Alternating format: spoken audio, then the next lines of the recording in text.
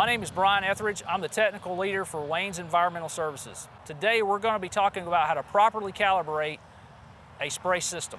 The first step in a calibration process is to determine the volume of water you want to apply using your sprayer. This is called the system output or flow. The size of the nozzle being used ultimately determines the system flow. Your engine, pump, and hose system without a nozzle has a specific output or flow at a specific engine speed and pressure. The nozzle allows you to change the system output and flow based on the application need. When selecting a nozzle, you have to understand what droplet size and water output is needed for the application. Always check your label for the minimum recommended water volume to be applied with a product. Since you do not typically control your customer's irrigation and when they water the product in, this is a critical choice. Pre-emergent herbicides applied with higher quantities of water have a better chance of penetrating the grass canopy and depositing on the soil surface. Herbicides that remain in the canopy can be degraded by sunlight and even possibly removed by mowing. For this situation, we'll select a 4 gallon per minute nozzle. It is also important to note the smaller the droplet size, the better the chance you have for drift to occur. This can cause damage to plants adjacent to the treatment area. Next, perform a bucket check to determine the flow rate of your pump and nozzle combination. You can purchase a pre-marked container or graduated bucket, or you can make your own. To make your own, simply use a measuring cup to collect and pour 1 gallon of water into a common 5 gallon bucket and mark the water line on the outside. Add water in 1 gallon increments, marking each gallon water line on the outside of the bucket. Now spray water from the tank into the bucket for 1 minute and confirm the output. If you collect 4 gallons, then you're calibrated at the desired output. If it is more or less than 4 gallons, adjust the pressure of the pump up or down and run the check again until the measurement is 4 gallons. Your spray width is the width of each pass you apply. It is used to calculate your application rate or gallons per 1,000 square feet. It should be 6 feet for a person that is 5'7" to 6 feet tall.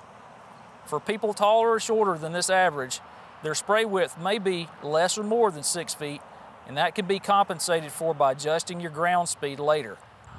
It is important that each lawn professional adopt a spray width that they can maintain throughout the day. Just covering a 1,000 square foot area in a specified time is not enough to guarantee success. A uniform spray pattern using a spray gun with a hose reel is almost totally dependent on the person at the end of the hose. Your spray pattern combines all the inputs above along with a hand movement, nozzle angle, and ground speed. The angle of the nozzle should be facing forward. Many times applicators drop their arm, spraying at their feet. This creates a Z pattern, which typically indicates an improper arm swing. The tempo of the arm swing is important as well. 3 arm springs to every step usually produces an even pattern. This means if you're spraying over a weed, you should hit it 3 times as you pass over it. Next, you should determine your ground speed. To determine your ground speed, measure how long it takes to spray 1,000 square feet.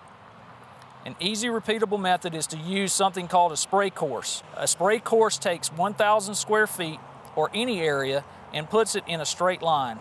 By first identifying your spray width, which we now know is 6 feet, you can divide 1,000 square feet by that spray width. This sets the length of your spray course. In our example, 1,000 square feet divided by 6 equals 167 feet. Next, we're going to determine your spray course. Measure and mark the distance on a flat, dry surface, such as a lawn, asphalt, or concrete. Then using your spray system with only water, walk the course at a constant pace you can maintain all day, measuring the time it takes to complete the course with a stopwatch. Make sure you maintain the spray width and achieve an even spray pattern. For lawn professionals with a 6-foot spray width, the course should take 35 seconds to spray. We are targeting 35 seconds for a specific reason that we will discuss later. Ground speed and system output are used to determine your application rate or gallons per 1,000 square feet. Divide your system output by 60 seconds and then multiply your answer by the time it took to walk the spray course. In our example, we divided 4 gallons by 60 seconds to get 0.067 gallons per second. Then multiply 0.067 gallons per second by 35 seconds per 1,000 square feet. Our application rate is 2.3 gallons per 1,000 square feet.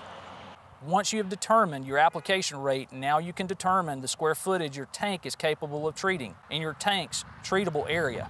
Simply take the volume of your tank divided by your application rate. This will determine the area your tank is capable of treating. Let's use a 100-gallon tank for example.